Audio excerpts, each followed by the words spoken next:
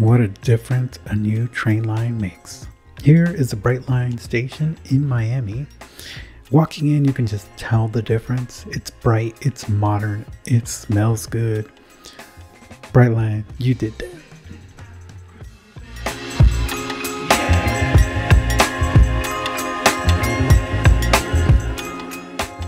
So we're at Brightline. First impressions. It's not Amtrak. This station is cute. It's bright, it's colorful. There's a place to get juice and coffee. It's clean. It smells fresh. There's self-service tickets. I love it. Already. Good experience so far. Let's see if that changes. Oh Jesus, almost killed myself.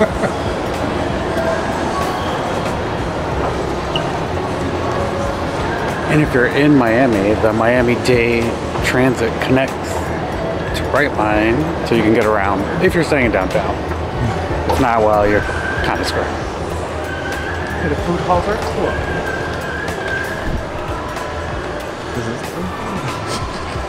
Ta-da! They're closed on a Friday.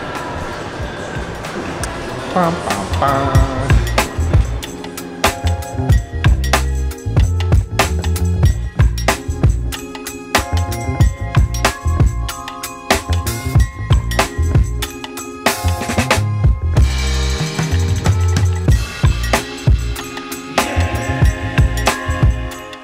The bathrooms are also not Brightline or Amtrak. The bathrooms are clean, smell great.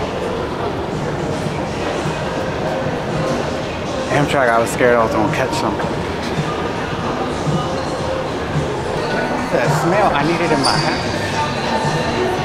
Smell that? I do. It's a very lemony, citrusy, sweet. Let's check out Joe and the juice.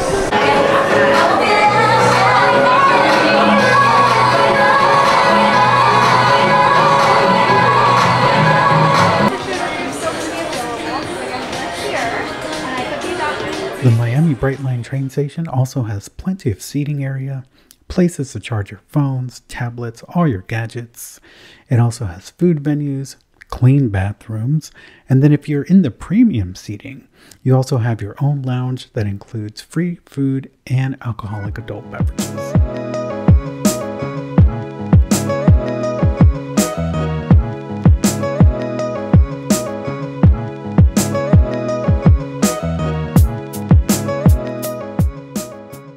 We got through security, or we went to go grab some food, and we got through security very quick.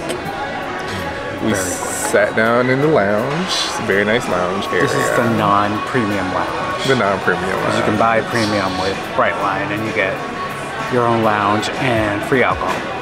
Yes. And food.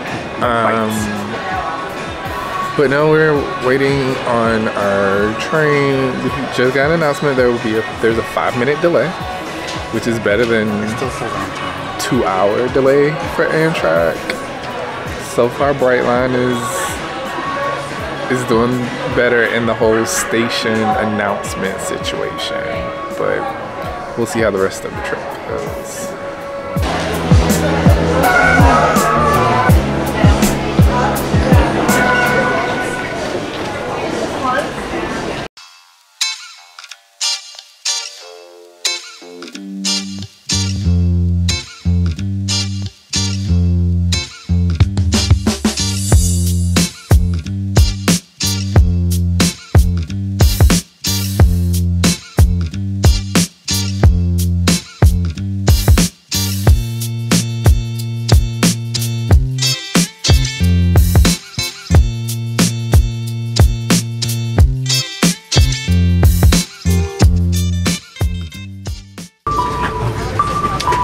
Unlike Amtrak. Attention to all Brightline guests.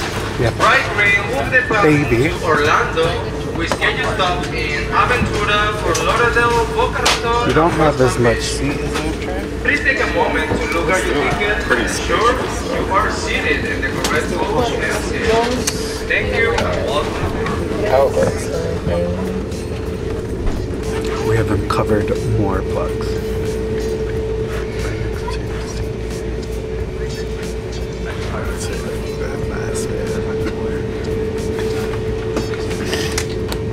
So far, way smoother than Amtrak. Does the Wi-Fi work? Yes, it is. We're already winning. I can actually do stuff on it. We'll check in with you at Aventura. And we're leaving on that? What? Just 2 minutes late.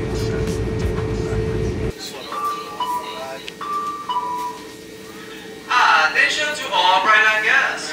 Bright Green will be heading north to Orlando Station within the next minute. Once again, Bright Green will be heading north to Orlando Station within the next minute.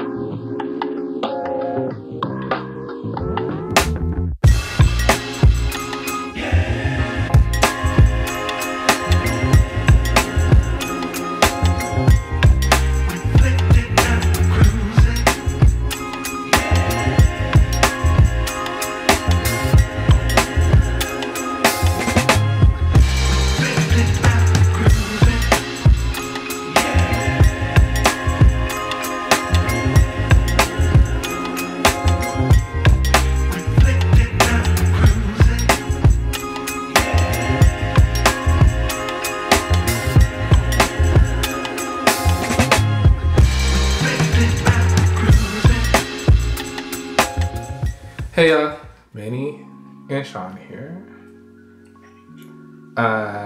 So we are back from vacation. Wah.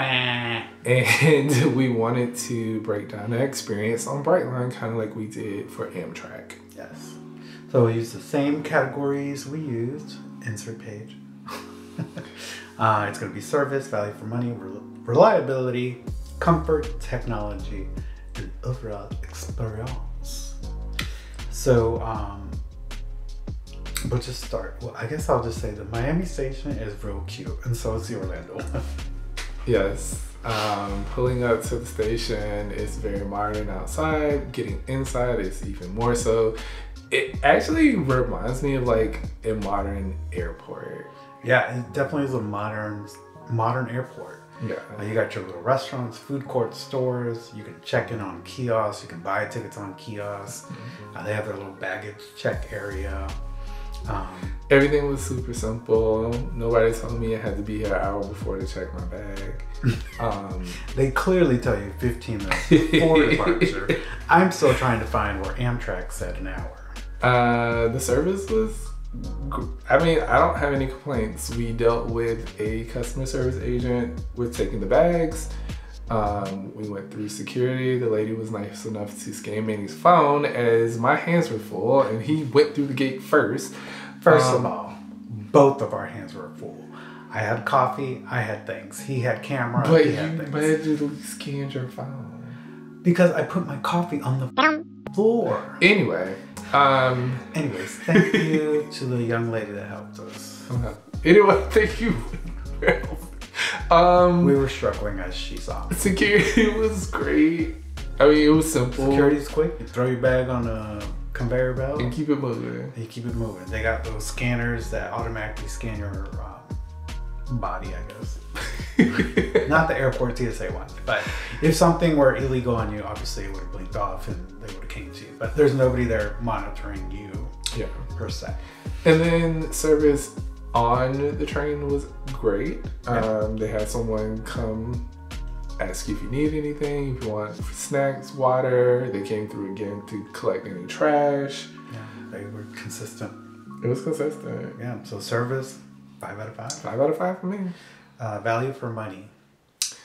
Value for money. So Brightline's pricing is higher than Amtrak's, obviously. By a lot. By a lot. Well, it depends. Yeah. Because let's put an asterisk there. They have different time slots. They leave on the hour every hour, just about. Pretty much. And so depending on when you leave, that time slot may cost a little bit more than you left a little bit earlier. Right. So we talked about in the future we'll plan maybe leaving a little earlier. Right. Or leaving a little later. Because the prices do go as low as like $49, which Amtrak I believe was $38. Yeah. So like $1 more. Now, Brightline charges for bags. Amtrak doesn't. So that's one of the kickers, because even if you get a $49 deal and you're checking a bag, that's an additional $25. Right. Now, there is a way you can take bags on board. They have the shape and sizing of things that you can take your whole bag on board. You don't have to pay for it. There's a luggage rack. It can take pretty decent sized bags. It can, and we were both a little confused about that because it said that you weren't allowed to take those big bags on there, but a lot of people did, and no one said anything. One of my friends had a huge bag. So I don't know. That thing went through the. Yeah, he must have gone through security in Orlando because he took it from Orlando to Miami, and then in Miami he decided to check it in. I don't know. Convenience, probably checking it in. I took a survey for Brightline and I said, you may want to re-examine the cost of baggage. Don't be charging $25 like an airline. Now, from like Miami to West Palm, those type of stations, I think it's only $10. Okay. But it's the long haul from Orlando to Miami where they charge you the $25. So value, I think the value is there. You have to plan your time strategically. Is it worthy of $5? Because I feel like you can push the price a little too much comparable to Amtrak. Right, because at the time that we left, it was $99 from Miami to Orlando, which I know some people are like, that's crazy, on top of paying for a bag. Yeah. There's a convenience factor here that I am leaning into, but like you said, it depends on the time slot you pick, whether the value for your money is worth the convenience of not having to drive to Miami. I would give it a 4.5 for value for money, just because I'm a little irked about the cost of baggage. And that's no ding to Brightline. No. It's just the pricing structure probably needs a revisit, I think. Right. And again, if you live in like smaller sections, like Fort Lauderdale to Miami, they run like those specials all the time to get people from like entertainment venues to wherever. Dirt cheap. It's dirt cheap. So the value there is definitely worth it. So yeah, I guess a 4.5. 4.5 works. What I'll say. Reliability. Okay, reliability. So we got there on time. And the train said on time, but we did get an overheard message that it was 5 minutes delayed. And we were like, okay, we can deal with 5 minutes. Sure can. Because Amtrak, we were an hour and something delayed. 58 minutes, is that what damn near 2 hours delayed. 48 minutes, something like that. We'll say damn near 2 hours. So I can deal with a 5 minute delay. And it didn't even seem like it or feel like it. We left 2 minutes late. Yeah. That's what I tracked. As far as I can tell, reliability is one of their strong suits. Yeah, I mean, I've seen mixed on that in our particular train, and it looked like the rest of the day was pretty reliable on time. It's a train. Yeah. There was a point where we stopped somewhere along the route. I don't know if there was a track change or whatever, which I think that pushed us back a little bit later. Because we did end up getting into Orlando, I think it was 12 minutes late. Right. But here's the kicker. It didn't take 7 hours. It did not take 7 hours, Amtrak. It was 3 hours and some change. Right. And, you know, I've seen some people ridicule the whole, like, Orlando to taking Amtrak or Orlando to Miami is stupid. And I'm just like, I get it, but if you're someone who doesn't want to drive to the port If you're just going on vacation down there, you just want to start your vacation off with no stress. It's good to weigh either of these options as a transportation mechanism to get there. It's the convenience for me. Not only were we able to just take the train and ride it and not have to worry about anything, we were able to get work done while we were doing so. So like on Brightline. On Brightline. There are definitely upsides to it. It just depends on, what you want. The convenience of not having to be on an interstate or having to deal with accidents on the road or weather are all pluses. Yeah. Comfort. So for me, the seat was comfortable. It was not as big as Amtrak, but again, Amtrak is made for long haul. Mm-hmm. Now, I've seen some of Amtrak's future trains, and they look strangely familiar to Brightline seating. Yeah. So it might be the new industry standard. I don't know. Today, I was on Facebook, and I saw somebody give it a 0 out of 10 for seating. For seating? Yeah. Interesting. For me, we still had decent legroom. You're a taller person. You felt... Yeah, I did not have an issue with leg space, leg room on this at all. Even with the tray table down, didn't have an issue with it. Yeah, they have you have 2 tray tables, one for small if you have a streaming device. Mm-hmm. And then they have a bigger one for your laptop if you need to do work or whatnot. I thought the seat was comfortable. You can recline it back. I didn't feel that I needed to recline it back. I didn't even try to recline it back because I was good where I was. It had ample, that's technology. So I thought it was a great seat. It wasn't as cushy as maybe Amtrak is what some people might say. Again, you're going 3.5 hours. Mm-hmm. You don't really need that. And some people shorter than that. Right. Yeah. Some people are going from Miami to Fort Lauderdale. Yeah. So. For me, like, not being comfortable is sitting in a chair for so long that my back or my butt hurts, and that didn't happen. And I was on this train for 3 hours. Yeah. So like, it was comfortable to me. It was comfort to me. I give it a 5 on comfort. I don't know if bathrooms fall under comfort. I kind of want to put them under technology. We'll put them under technology. Let's move on to technology. So for one, Wi-Fi works on this one. Wi-Fi definitely worked, and it was good. It was good. It was good enough to do the work that we needed to do. Even watch a YouTube video, like stream music. It was good enough. Yeah, my apps worked. Everything. And the train was pretty full. Yeah. So it wasn't like, it was low usage. So there was a lot of people on board. Bathrooms on Amtrak. It seemed like somebody cleaned it when it left New York. Nobody had touched it again until we got to Miami. Yeah. So that could have some issue in terms of getting it from Orlando to Miami. But put the dirtiness aside and go with the bathroom on Brightline. So there's like an automatic door that opens for you. There's a big LED key light on the door. When you walk in, the door closes automatically for you. You can press that key. It will turn red to lock the door and let somebody on the outside know that someone is in the bathroom. The bathroom I was surprised by how big it was. Mm-hmm. Yeah. It's a spacious bathroom compared to Amtrak's bathroom, where it was just like being on a plane. Yes, it was still a little rocky in there, but I didn't feel like I was gonna die.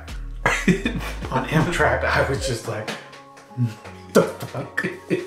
At least on this one, the shaking was moderate, but I didn't feel like I was gonna miss the toilet. Right. Another thing was like the faucet. So it's the typical put your hand, get some soap, get the water. But they also had the hand dryer right in the sink as well, which made so much sense because I'm like, why is this not the standard? It just blows the water into the sink instead of on the floor. And their terminals are like that too. So when I first went into the bathroom in the terminal, I was washing my hand, and I guess my hand went a little too far to let, and the thing went, and I'm like, ah! And I'm like, oh, the blower's right here. And it's like, this is genius. More places need to do that. They do. So that technology for me was a 5 out of 5. Yeah. I love the little LED boards above to let you know what the next station is. It lets you know when the bathroom's occupied. When we'll be arriving. Like, I don't have an issue with that technology at all. No qualms. Everything was great. They also, I don't know where we would fit this, but they also have a menu where you can order sandwiches, salads. I know you talked about grabbing a water or something, but they do have full menu of food items, chips, alcoholic beverages, sodas. They're a Pepsi product, gross. But they do have options for you in that regard. And this is in smart class. If you're in premium class, which we weren't, we wanted to try, but it's too expensive. You do get like free drinks, all of those things for free. Yeah, and you get access to a private lounge. But that is their premium class. Their overall experience, even though we took a half a star away from value for money, I still say it's a 5 out of 5.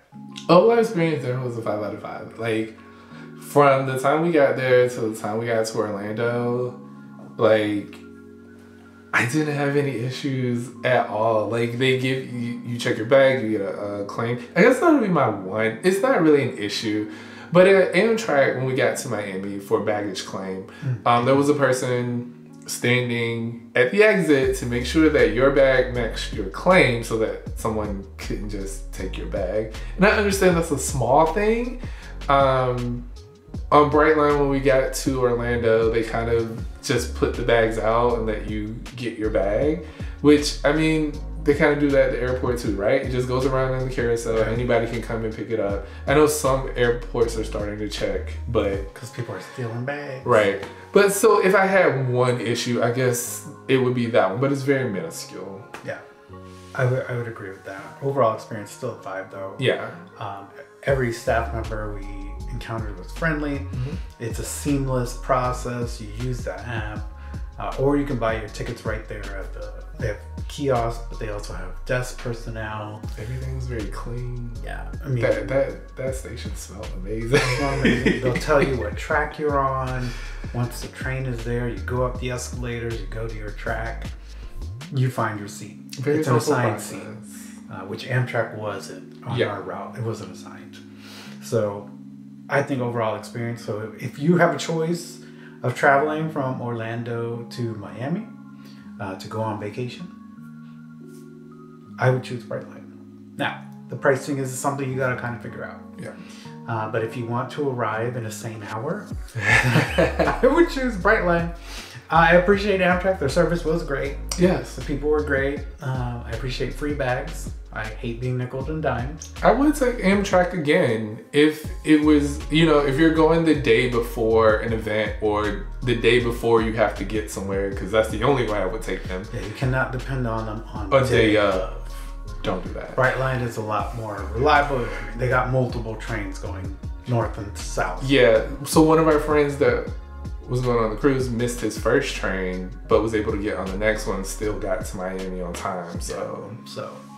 And for those of you who might be considering it along the route from Orlando to Miami that want to go to the port, I can't speak for Fort Lauderdale port, but for Miami, it was like less than a 10-minute drive. Oh yeah, it was very close to the port. Really easy if you're coming in from Orlando, go to Miami, take an Uber straight to the port, and you'll be there in no time. Yeah. Fort Lauderdale, it's more towards the Fort Lauderdale airport where they stop. I don't remember where the port is. It's been years. There's talks that they may add Cocoa Beach area as a potential port in the near future, or not port, train station in the near future to work with those cruise passengers. And then there's talk about a Tampa route. I don't know when that's coming, 2050 maybe? I don't know. We'll see when we get there. Yeah. That's our Amtrak versus Brightline. We hope you found it helpful. If you have any questions for us on either of the two, we'd be happy to chime in and answer for you. Just leave your comments below. and we'll be happy to answer those for you. Yeah, and don't forget to like, comment, and subscribe for more travel, adventures, vlogs, and information like this video. And if you like podcasts, you can find us on all streaming platforms and YouTube to hear our podcast. Maybe you can watch it on your Brightline adventure because Amtrak may not have Wi-Fi. All right, thanks for joining us, y'all. Thanks for joining us. Bye. Bye. Don't forget, it's Amtrak versus Brightline. If you missed our Amtrak video, check it out here.